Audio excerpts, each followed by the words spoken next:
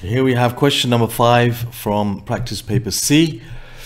Show that 10 squared theta minus 7 cosine theta plus 2 over 3 plus 2 cosine theta is equal to 4 minus 5 cosine theta is equivalent to. So it's actually 3 equal signs. The copy didn't come out very well when I printed it across. Anyway, so we've got to show that this becomes that. So this is the left hand side and this is the right hand side. And we got to prove that this becomes that. Now, of course, it's easier to go this way than to go that way. All right. So let's take the original, which is 10 sine squared theta minus 7 cosine theta plus 2 over 3 plus 2 cosine theta. And let's see how we can manipulate this so it becomes that. Now, in the what we see here, there's cosine theta. So it seems sensible for me to change the sine squared theta into 1 minus cosine squared theta. Remember, very important identity is sine squared theta plus cosine squared theta equals 1. That should be engraved into your brain.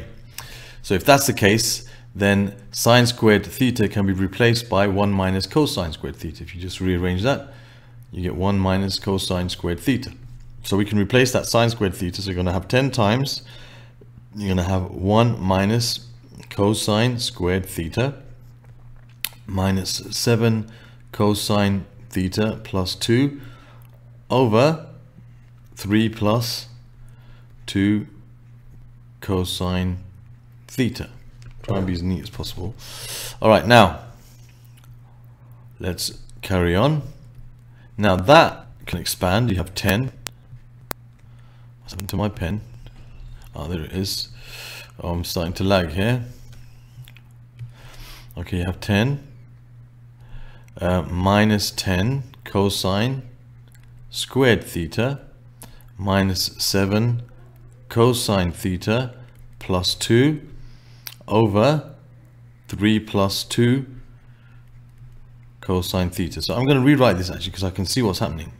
I can kind of think about what's happening. I'm going to rewrite this as 2 cosine theta plus 3. In fact, I can leave it at that because I see, yeah, I see something happening.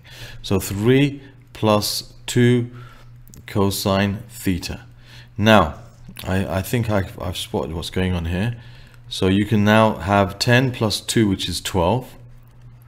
And I'll write it in this way, minus 7 cosine theta minus 10 cosine squared theta divided by 3 plus 2 cosine theta.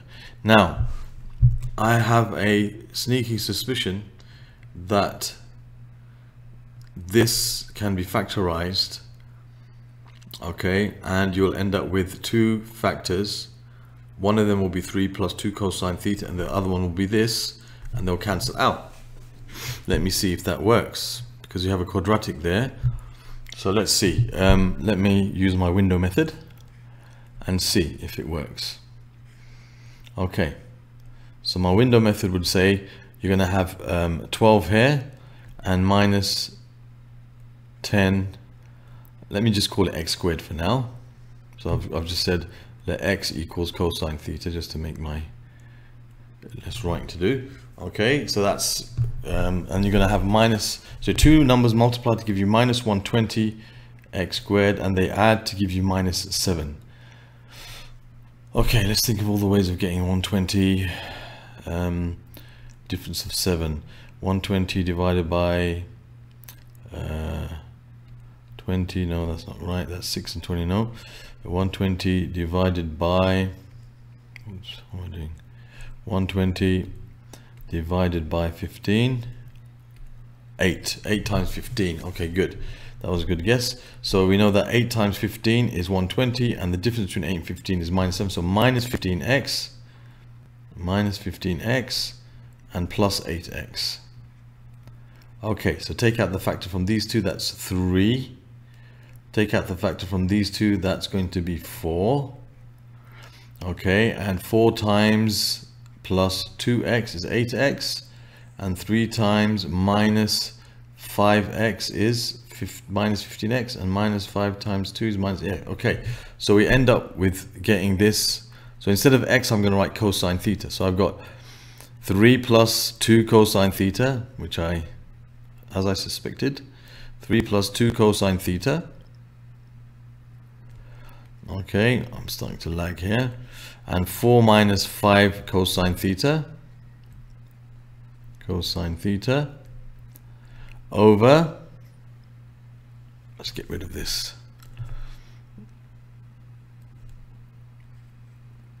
Over 3 plus 2 cosine theta. 2 cosine theta. And what happens here? They cancel out and you're left with 4 minus 5 cosine theta as we had to show. Voila. Okay, good. So that's that question done. I'm going to move on to the next one. Okay, so for part B of this question, it says hence or otherwise solve for x between 0 and 360. The equation 10 sine x squared minus 7 cosine x plus 2 over 3 plus 2 cosine x equals 4 plus 3 sine x. Now, hence means using what we did on the other page, okay, and for part A, which is here. That's the result we proved in part A. Okay, so basically all I have to do is replace all of this with 4 minus 5 cosine theta. That's using hence. That's the easier way of doing it, obviously. So we have 4 minus 5 cosine theta is equal to 4 plus 3 sine theta. Okay, so I've just replaced, in fact we're solving this equation is in x sine theta, so I can just write x instead of theta here because our equation here is in x, so I'll write in x. Okay, so now how do I solve this? Well, we can see something interesting happening. The 4's will disappear, won't they? Okay, when I try to bring them together, they'll disappear. So if I take 4 from both sides, if I take 4 from this side and this side, I'll end up with minus 5 cosine x equals 3 sine x. Okay, and I can make this into tan x by dividing by cosine x. If I divide both sides by cosine x, this becomes tan x and these cancel out, so you're left with 3 times tan x equals minus 5. Just wrote it the other way around. Okay, and so that means tan x is equal to negative 5 over 3. So x is equal to inverse tan of minus 5 over 3. So we can see that we need to get the solutions between 0 and 360. Okay, so there's obviously going to be 2 solutions, so let's see what they're going to be. So the first solution is found by a calculator, so inverse tan, I'm in degree mode, that's good, of negative 5 over 3. What am I doing there? Of negative 5 over 3. That gives me negative 59.036. So x equals minus 59.036 ... Yep. And with the tan, this is not in our range.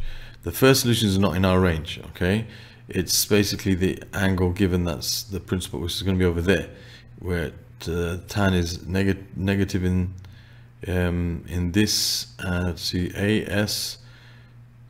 So tan is negative in these two. So that's the solution that the calculator gave us. So basically for tan, although this is not a solution that we're going to be, it's not one of our solutions, we're going to use it to generate the other solutions.